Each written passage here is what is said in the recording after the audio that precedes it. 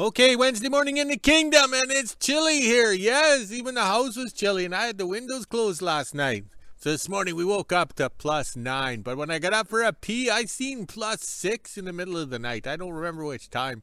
All right, but it feels like +7. It is chilly. And then on the yo-yo scale, +48, but feels like 45. Yes!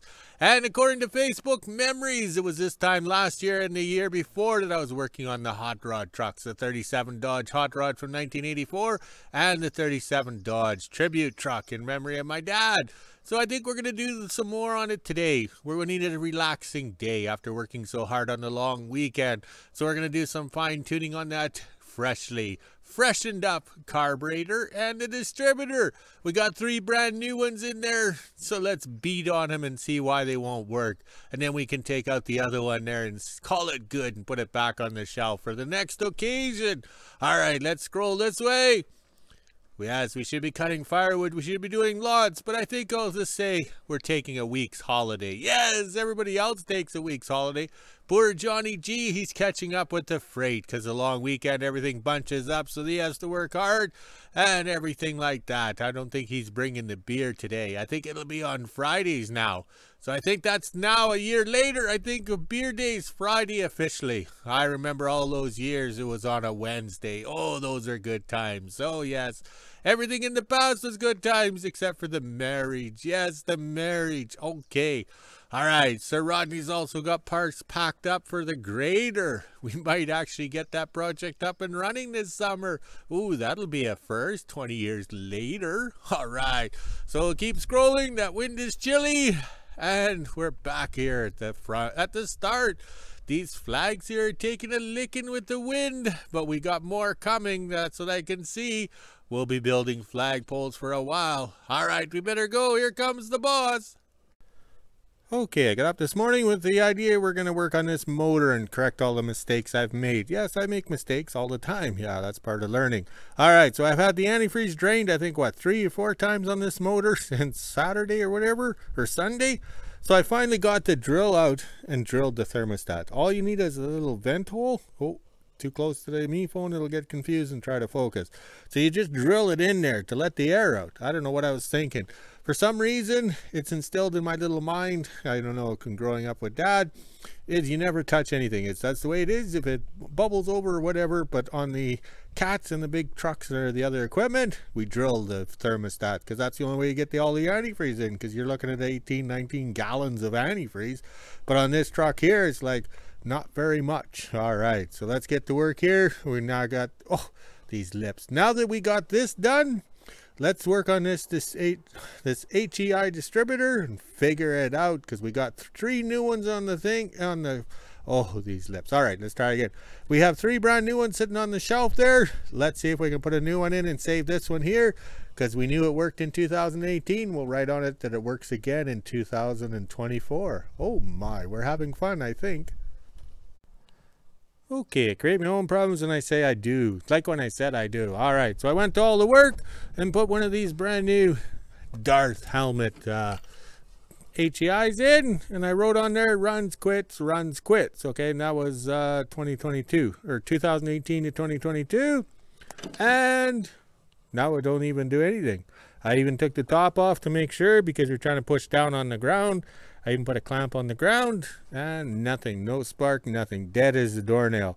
So I think it's best I take these brand new HEIs and throw them in the scrap bin, because they're made of aluminum. I seem to be just wasting my time trying to, how would you say, fart around with them. And the thing is I want to keep an HEI complete with the wires. So I, how would you say, gathered a bunch of wires here, and over here is where I went picking through. Yes, so we have ones that are broken, ones that are straight, and stuff like that.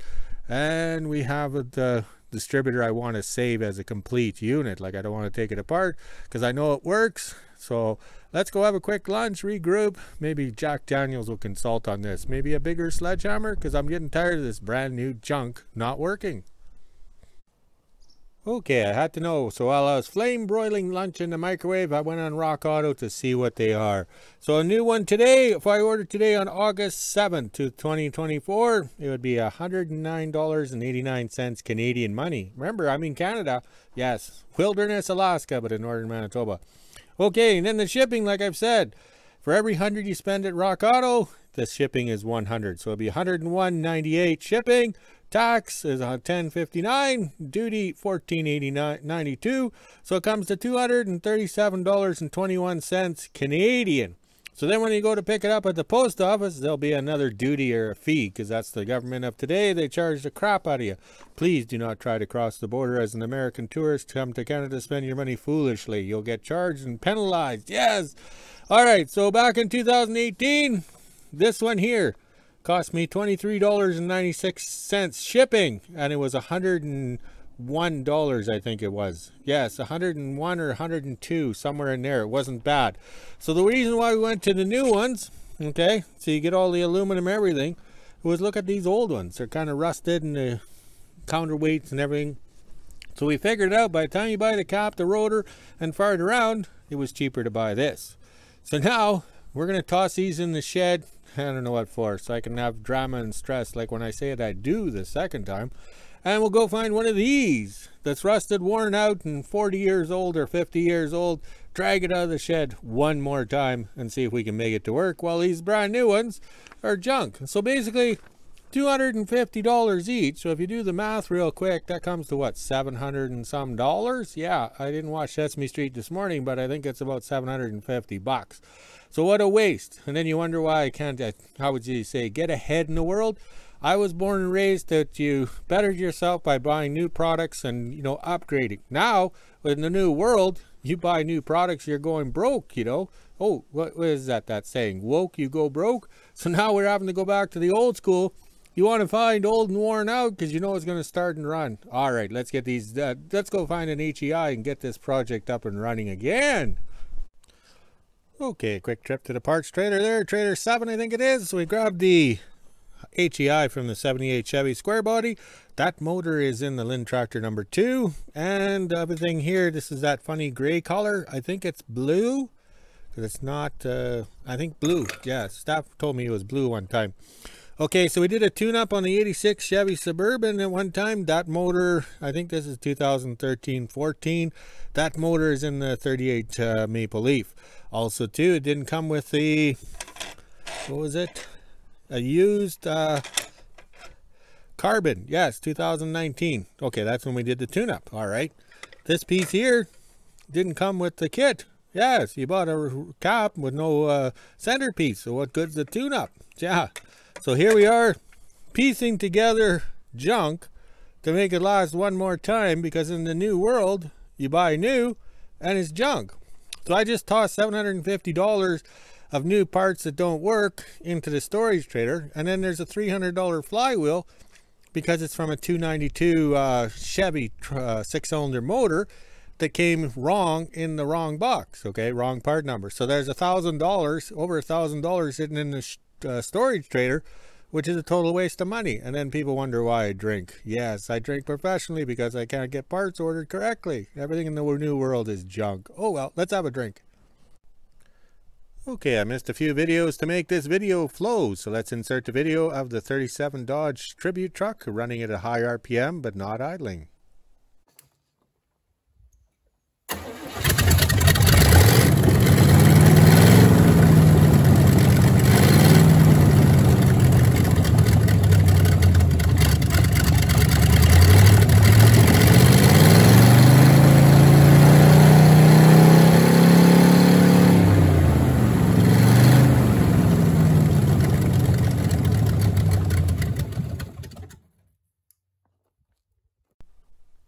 Okay, it fired right up with the 78 square body distributor in with the piece together gray caps and stuff like that. Fired right up. Trying to set the carburetor now. I have the idle mixture screws at the front. I've had them all the way in. I had them all the way out. They're at 3.5 right now. It won't stay idling, but also too, look at the filter. It went back. Ooh, over here. Look at that. It's back to that crap where it's no fuel in the filter. So it's kind of interesting. I think this used fuel pump is kind of malfunctioning. You never know. Might have to just put the gas tank up on the roof and gravity feed it. Yeah, we've done that before. But the thing is, it runs better and it doesn't flutter or shake when you're on a high RPM rev. But no, we just can't get it to idle. The 37 Dodge original truck, okay, we last drove it in 2015. We had the same problem with it not idling, okay?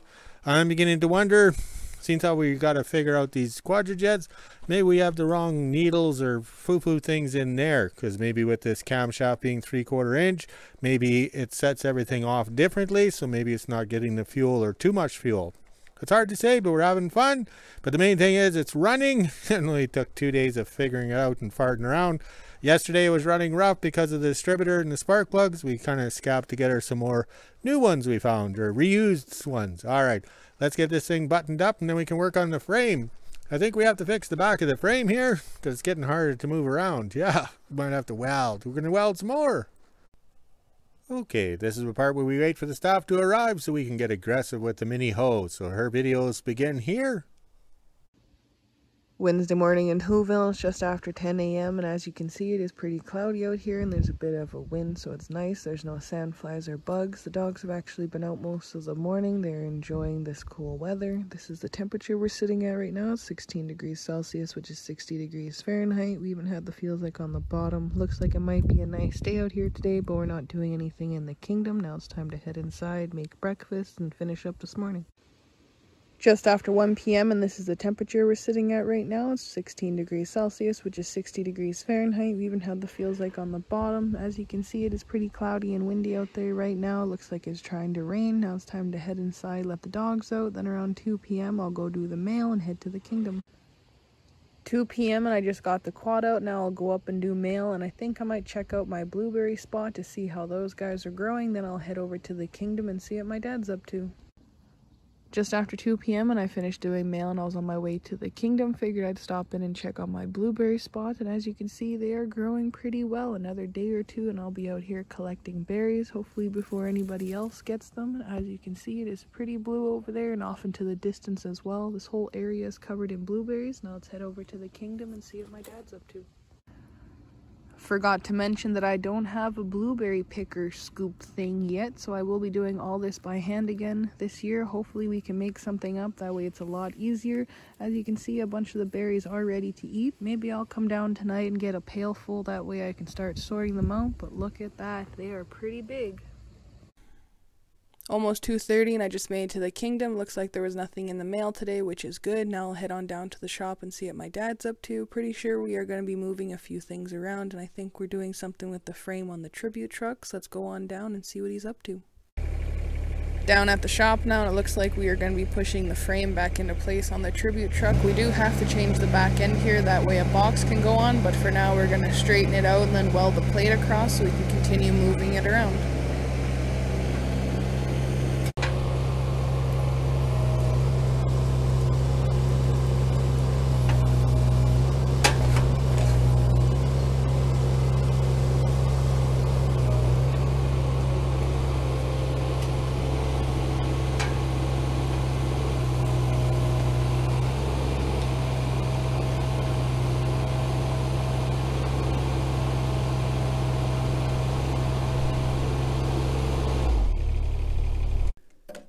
Didn't take us very long, we were able to get it pushed into place. Good thing we have the mini here. Now my dad can do a quick little weld on it, and then we can put a plate across so we can continue moving it around.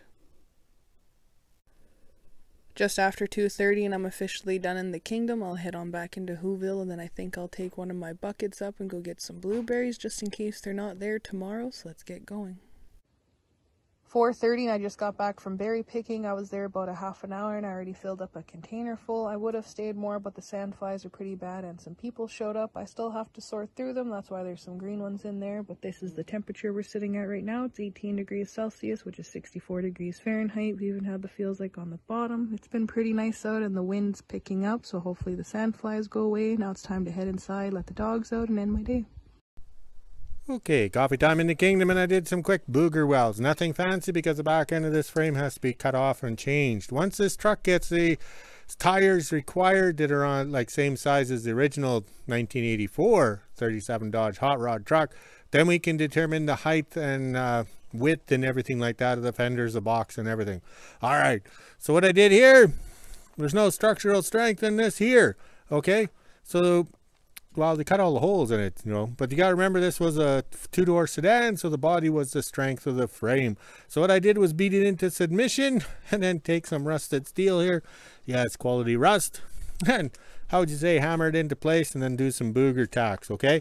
I don't want to get carried away tacking it because I'm going to have to take and cut this. So, and plus I'll reuse that pipe one more time. All right, let's go have a quick coffee.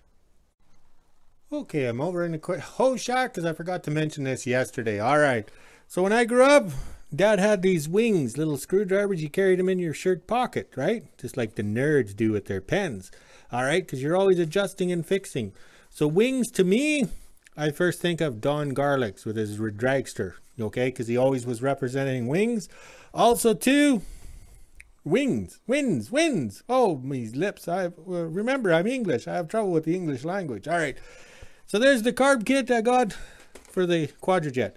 This is the divorce kit for the manual choke that Sir Rodney got for me. All right. Look at all the pieces. And it's got the little clips. There's not one clip that was in that thing there. Like on freaking real. So that tells you you're better off to buy the divorce kit for the choke, and then you can get all the pieces you need for the carb kit rebuild. All right, now let's go have a beverage because I'm screwed. These lips are screwing up. Okay, 5 o'clock in the kingdom, and I went to the storage trailer. Yes, we have brand new pipe, brand new clamps, and everything sitting on the shelf probably 3-4 years now. So that's what I did, a dual exhaust. But just like on my honeymoon, I was a little short on this side here, so I just put in a little extension on because we have to have the perfect sound. The reason why I put the exhaust on is when we rev it up, guess where our feet are? Because we're standing here underneath and our feet are kind of getting a little hot or whatever. All right, so we got everything done. We sealed up the rad some more. We got the chrome air cleaner with the wrong filter in it, but that's normal. That's okay. But that's the original air cleaner we had back in 1984, and it survived it pretty good. It's probably a new style one today. Probably wouldn't last that long. It'd be rusted out right away, but it's worked out well. Let's see what else we did today. Oh, we got some other little loose ends done. All right, let's see if we can start it up and see what the exhaust sounds like.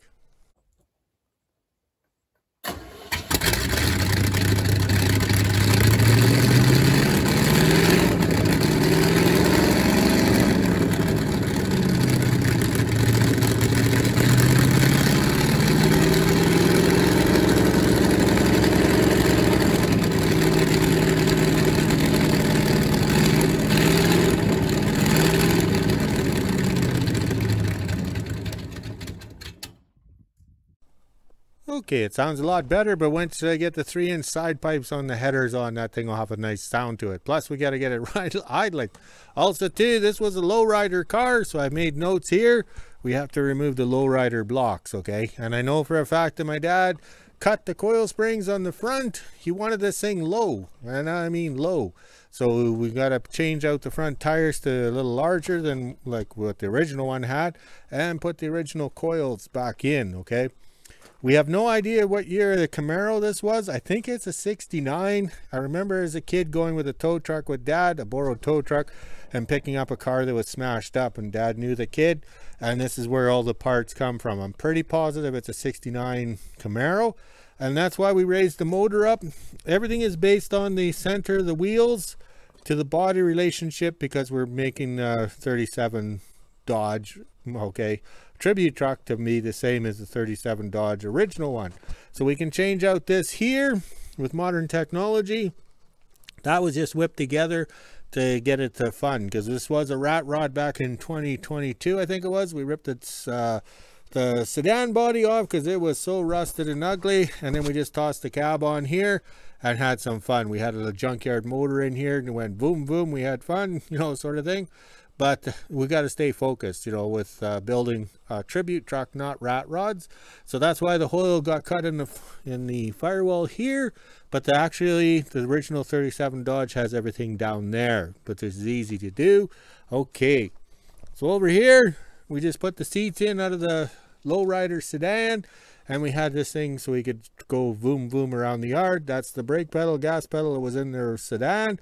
Also too, we went on eBay and bought the speedometer and the vacuum gauge to be original, like the original 37 Dodge from 1984. Yes. And so Rodney has the, how'd you say, the glove box door over there, because he's going to fix it up and make it the tribute truck door. You can take it to somebody who can paint really well or print and paint on the doors so everybody knows, because nobody will know anything of this truck if you take it to a show or anything, but something they can take a picture of, then it can be shared. Also too, this truck had been burnt a little bit at the grass fire because it came from Davidson, Saskatchewan, so this door got damaged. That we have no door mechanisms or anything like that. Anything for Dodge is expensive. Change it over to a 37 Chevy truck, everything's cheap. And the door window cranks and stuff like that probably get changed over to Chevy. So we're just had some fun. You know, this is looking good. We put some plexiglass windows in because there's no sense, how'd you say, you got to have windows and stuff. But we have the original, we got rid of the hood. We raffled it off on the Dodge truck site and stuff. We paid all the freight out. We're using the parents' estate money.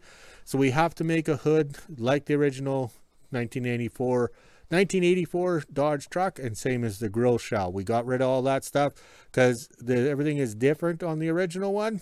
We don't want it to be like an original Dodge truck, because then it won't look like a Chevy. Okay, I'm on the other side here. To find a Dodge truck back in the 80s was pretty rare. This one came from Davidson, Saskatchewan, because Dodge weren't popular in Canada. But once we found out on the internet, we found out there's lots of Dodges around, and they get offended when they see mine with Chevy motors. All right, so this is looking good. We had fun. I'm very pleased with it. I think my 4-day weekend is over. Yes, my 4-day weekend is over. We're going to have to get back to regular production and get some things done. I marked on it here in case I die or forget. It runs in August 2024. We acquired it in 2005 from New Jersey, I think. I think this is the one from New Jersey. I'm not sure, but it's to give it a timeline or some reference point. So 2005 till now, that's 20 years. So I think we did pretty good. That's 19 years, basically, we have it up and running. But that's the sad part. You know, people get these projects and everything. I was bad for that. I had too many projects and then I downsized. Yes, and we're going to downsize some more. So Rodney will be getting some projects here, and he can, how would you say, sell them off, because we got to stay focused on what has history value and family value to us. All right, let's see if we can put the hood on. Oh, the hood is over here. When it was a rat rod in 2022, we took the Dodge sedan hood and put it on there, okay? And guess what? The hood leaked down the crack there. Water got in the carburetor because the air cleaners and everything based on Chevy is tapered, so the water is a natural funnel going in the nut where the bolt is for holding the air cleaner on. So this time I got smart. We can throw a hood on. That way we don't have to be tarping this thing every frickin' time. And I also priced out the aluminum rads.